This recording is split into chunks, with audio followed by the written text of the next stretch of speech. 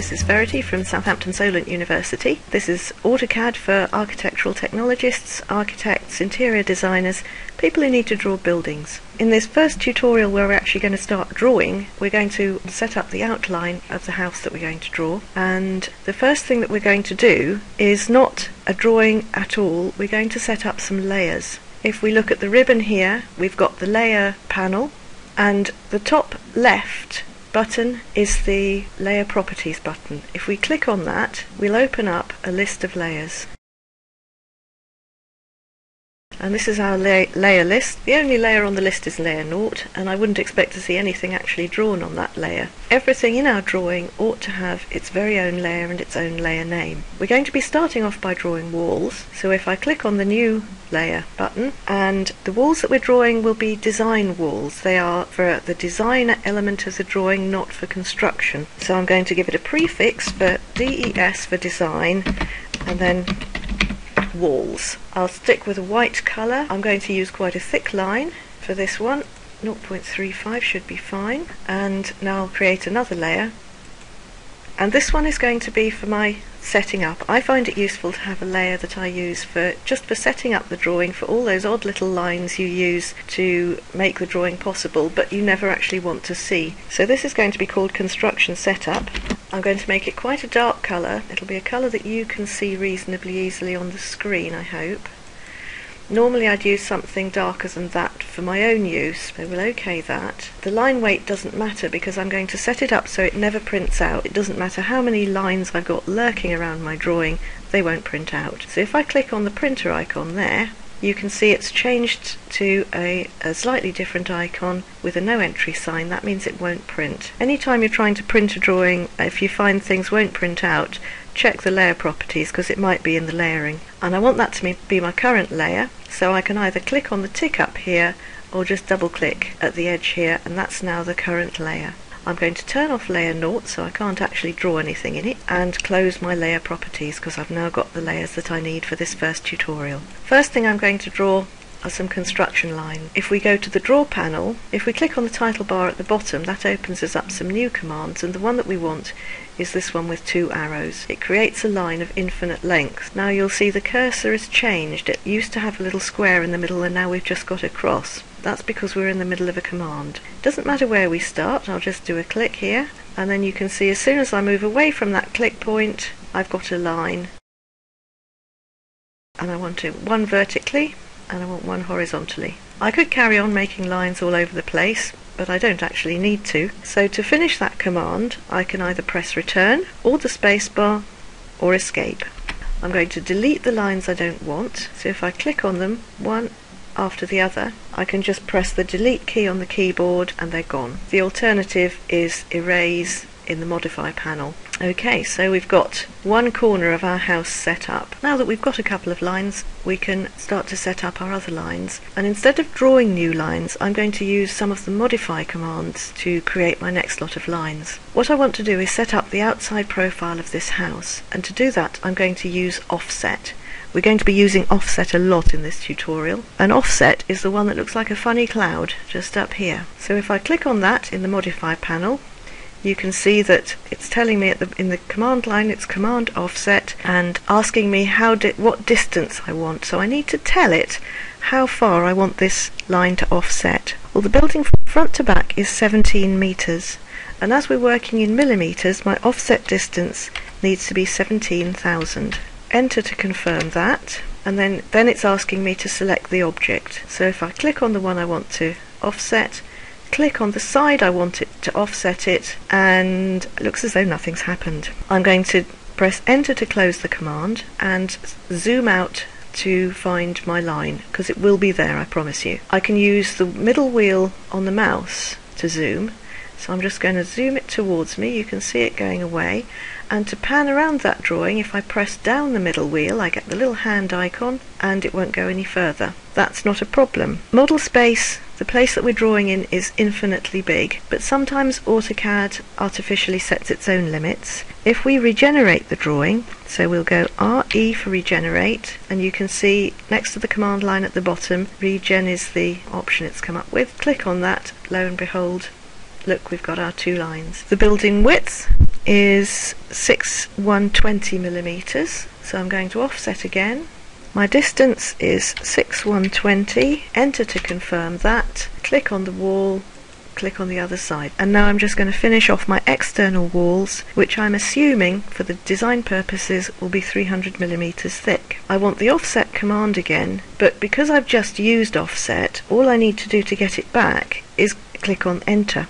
So enter has opened up offset. My walls are 300 millimeters thick, and we can offset these three walls 300 millimeters inwards, and because it's a pair of semis, this is a party wall, this one goes outwards. So that's the outside walls of our house set up. The other thing we need to show in our walls is window openings, and because the back wall's the most complicated, I'm going to zoom in on that, show you the principles. If I carried on using these construction lines to set up every window, I'm going to end up with such a forest of lines in this drawing that it'll be far too confusing. So what I need is a range of lines running across this back wall, picking up on my window position. So if I go to the line command up here and just click on that, I'm going to do a short length of line starting on the inside of the wall that I'm wanting to set up the construction lines for, and going a little way along towards the outside. If I do an enter to finish this command, it looks as though I've done absolutely nothing. If I float the cursor over it though, you can see my little line just there. Now I'm going to do some more offsetting to set up the window positions across this back wall. My first window is 615 millimeters from the edge.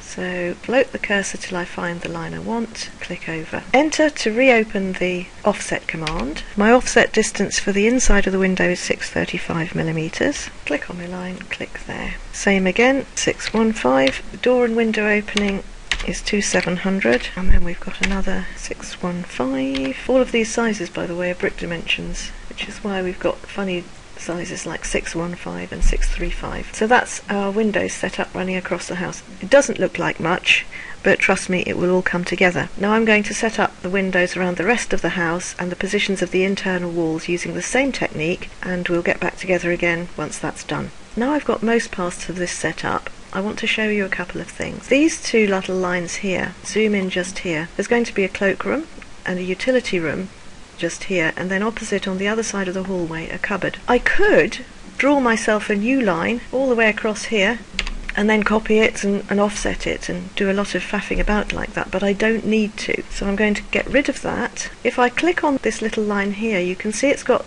three blue dots, one at each end and one in the middle.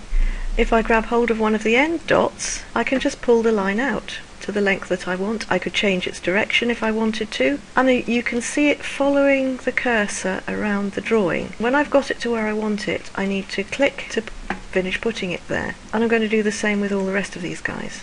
Because I've got my polar switched on, it's always going to try and go in a straight line. You can see that it's kept every line that I've highlighted.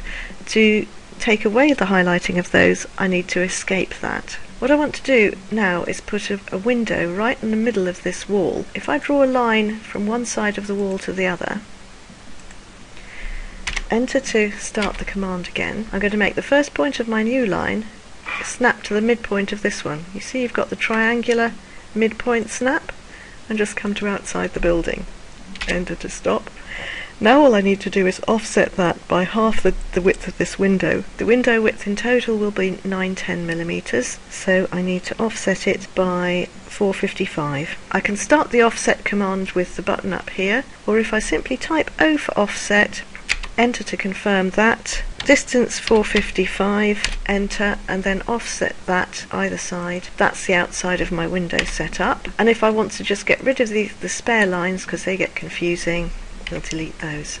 Now I've got my windows set up all the way around the house, so I can start drawing in my outside wall. And I'm going to do something deliberately wrong and then show you how easy it is to put it right. Instead of using the line command, I'm going to use a command called polyline, and that makes lines that are joined up to each other. That has huge advantages. The more complicated drawings get, the more advantageous it is to use polyline. I'm going to start in the corner of the kitchen, there.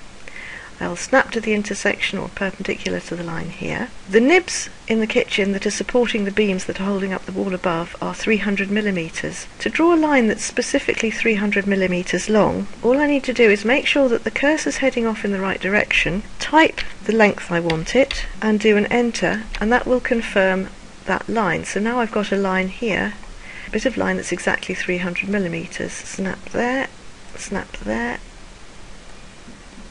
and then we'll do this one. And all I'm doing, you can see how fast it is, just following my setting up lines. And I'm going to stop there. I'm going to close my line there because I'm going to draw my internal walls with a separate polyline, because I think it'll be more useful when it comes to drawing the first floor. Now you can't actually see what I've drawn, and this was the deliberate mistake because I've drawn it in the wrong layer. I want that to be in the design walls layer, not to be in my construction setup layer, because it won't print out and you can't see it. If I just hover, you can see that the line I've just drawn is highlighted. If I click on that, you can see it's got lots of these grab handles. Grab on any of them to pull them. I can do all sorts of other things too, but all I want to do is change the layer of this. I don't have to change layer and then redraw it. I can simply go up to the list of layers in the layers panel, click on it to get the drop down list, and click on design walls and just watch the polyline I just drew.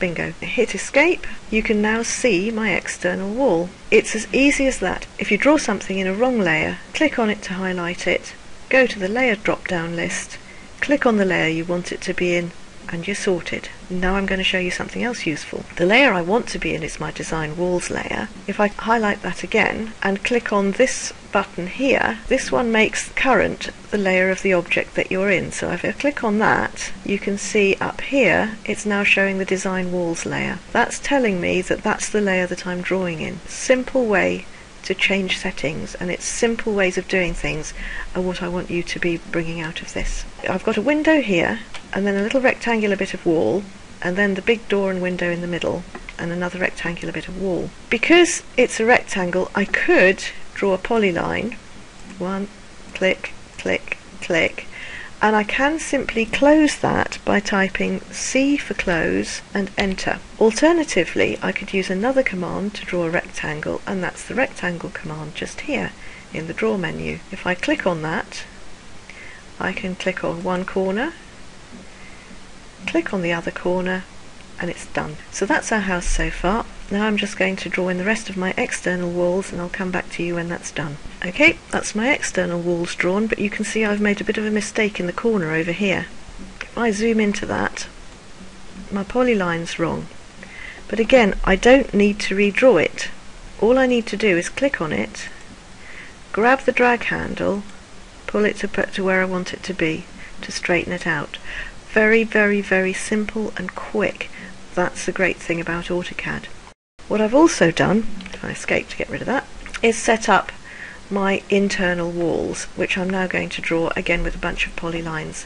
These here are the doorways, set up in the centre of the wall here, exactly the same way that we did before.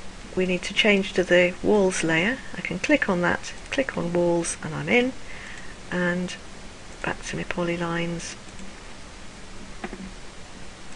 to draw my internal walls. Okay, a bit of a bloop there, but we won't worry about that because I can sort that out. Enter to start again.